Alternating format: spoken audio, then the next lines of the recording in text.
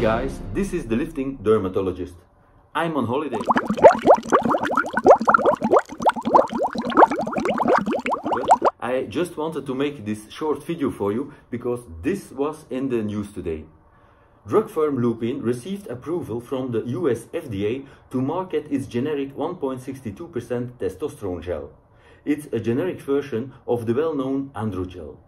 The product is indicated for TRT in men with testosterone deficiency or absence. As we all have experienced, most of us have used Androgel at least a certain period in our TRT journey and noticed it does bring up test levels from, for example, 250 up to 500-600, but in most cases it does not alleviate all low T symptoms. That's where injections or stronger, for example, compounded 20% scrotal testosterone cream comes in. I just wanted to let you know, since this was in the news today. Click on the link under this video to learn more about my guide to optimal delivery. Bye guys!